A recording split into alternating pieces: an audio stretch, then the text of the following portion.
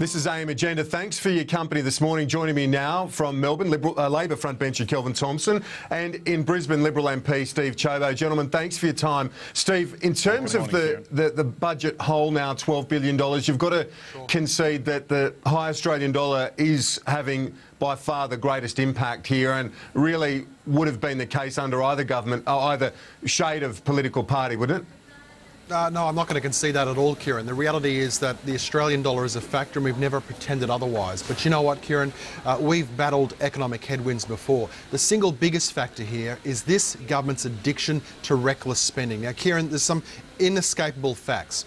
We know that Labor is currently earning $70 billion more tax revenue than the Coalition got under their final year of government. We know this year that tax revenues are up about 7%. The government's earning more tax money this year than they did last year. Yet despite that, this tax and spend Labor government has got a massive budget hole again. We've got $170 billion worth of deficits since Labor was elected. And it comes down to this: a lack of discipline to make the hard decisions about what's in Australia's long-term national interest, and an obsession by the Labor Party to keep taxing and taxing and taxing so that they can then get this pile of money and say, we're going to spend it here, we're going to spend it there, we're going to spend it over there, because they think there's some votes in it. And that is the fundamental problem. Kelvin Thompson, as Steve Ciobo pointed out, the revenues are up 7% on the previous financial year, even though they're less than what had been expected. Is the government spending on expectation rather than what you've got? Well, Kieran, the challenge for Steve, who describes the government as being tax and spend, is to explain what the opposition would do differently. In terms of their public statements, they say we're going to spend more on defence, we're going to spend more on the East-West Tunnel, we're going to get rid of the mining tax. So how does this add up? In terms of tax and spend, they say we're going to have a paid parental leave scheme where people will get 6 months off work on full pay to be funded by an increase in company tax on companies with an income of greater than $5 million. So it seems to me that the opposition is all tax and spend. But it's not just the opposition that is saying this. It's the Grattan Institute, macroeconomics, other think tanks and organisations that are saying the government isn't just facing a new economic reality, you've got to face a new budget reality, make some structural changes, otherwise we will face deficits indefinitely. Well, there is a new budget reality, Kieran, no question about that. But the government has managed this economy in a way which has given us low inflation, low interest rates, the AAA credit rating and low public sector debt. And I believe we will continue to manage the budget responsibly. We won't engage in slash and burn austerity. It hasn't worked overseas. It's not working in Queensland or Victoria. We won't engage in that, but we will pursue a responsible fiscal path. OK, Steve Ciobo, your reaction and response to that argument that's been made by Mr Thompson this morning, by Greg Combet, Penny Wong, that the Coalition is planning to slash and burn. And that's what you're going to have to counter, that argument, in the lead up to the election. Look, it's complete rubbish. You know, the fundamental problem here, Kieran, is that Julia Gillard is like an alcoholic. Every single day she'll come up with another set of excuses to justify poor behaviour and what's taken place the previous day. The reality is Australians know they can't trust Labor with money. The Coalition has a strong track record. We delivered budget surpluses. The last time Labor delivered a budget surplus was in 1989. And the problem that we've got is that they've now developed $170 billion worth of deficits. We're paying $7 billion a year in interest, Kieran. That is effectively a brand new major hospital in every capital city around the country. And that's just what we're currently paying today in interest payments, thanks to Labor's tax and spending binge.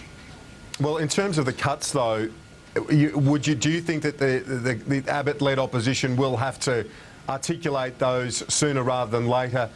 We've already been out there doing that, Kieran. But to deal with the government's campaign against you, that you're going to slash and burn, cut to the bone, as they've said this morning.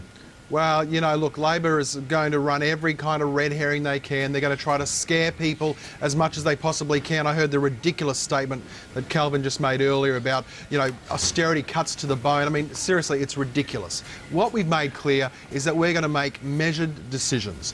Take, for example, the fact that we're going to allow, through attrition, there to be a reduction of 20,000 public servants in Canberra, because that's how much the public service bureaucracy has grown in Canberra since Labor was elected. We're doing it through attrition.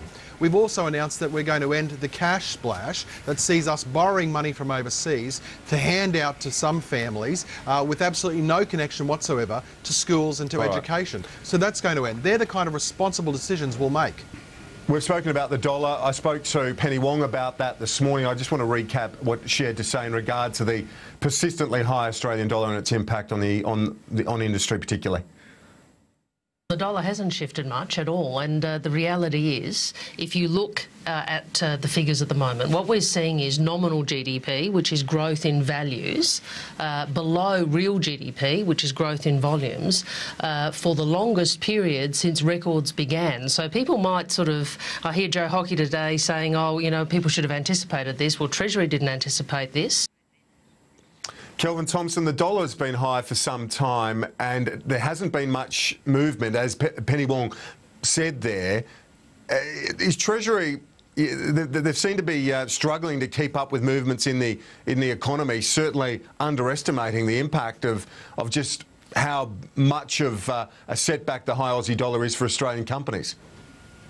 Well, the dollar has been high for a long time, and that combined with lower commodity prices and ongoing volatility from the GFC has clearly resulted in a hit to revenue. But I want to correct this idea that there is a public debt problem as a consequence of the stimulus spending. The fact is that our net public sector debt peaked at 10% in 2011-12, a tenth below the level of comparable countries. It's like someone with an income of 100. What do you mean it peaks, Calvin? That doesn't make any sense at all. We are paying You're borrowing more money. Steve, no, you're not. You're borrowing more money. Let's hear Kelvin. No one will hear what he's saying, what either of you are saying. Kelvin Thompson, continue, please. Our public debt is presently like somebody who has an income of $100,000 a year having a debt of $10,000. Our interest repayments are 0.5% of GDP. That is like someone with an income of $100,000 a year having an interest payment of $500. We are in much better shape than other countries. Ciobo, we are the envy of the world in this regard. Your quick response, particularly in the context of the AAA credit rating, it's still getting a tick of approval from all the major ratings agencies.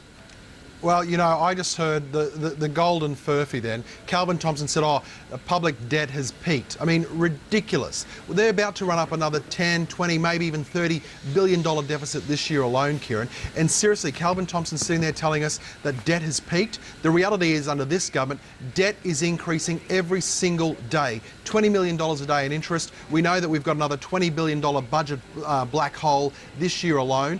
Debt is going to keep getting bigger and bigger and bigger. And the problem that Kelvin's got is that he can sit here and say, oh, but this is only a small amount owing on a big income.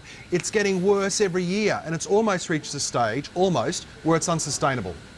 We've only got a minute left. Just very quickly, gentlemen, both of your views, if I can, on the idea of a referendum on the issue of same-sex marriage. Kelvin?